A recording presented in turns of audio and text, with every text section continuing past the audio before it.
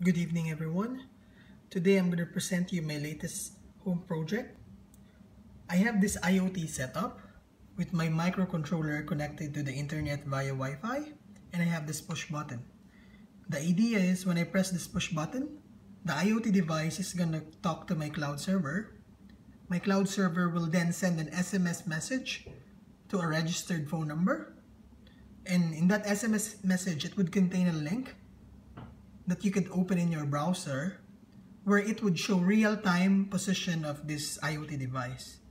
There would also be a button that would allow you to open the location in your Google Maps app so that you can probably try to drive to the location of this device.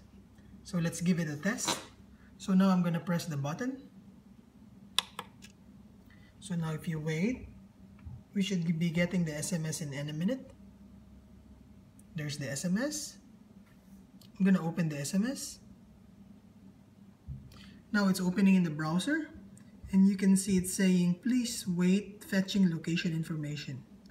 So now you have a real-time location of the IoT device.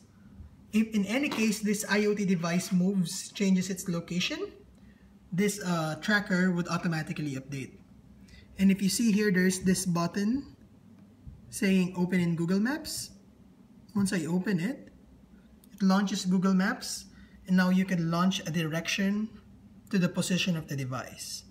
But of course, in this prototype example, my current location and the position of this device is the same place. So yeah, directions doesn't really give you anything in this demonstration.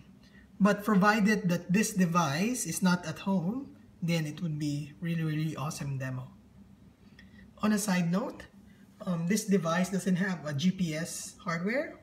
It uses geolocation using the nearby Wi-Fi hotspots. And I guess that's about it.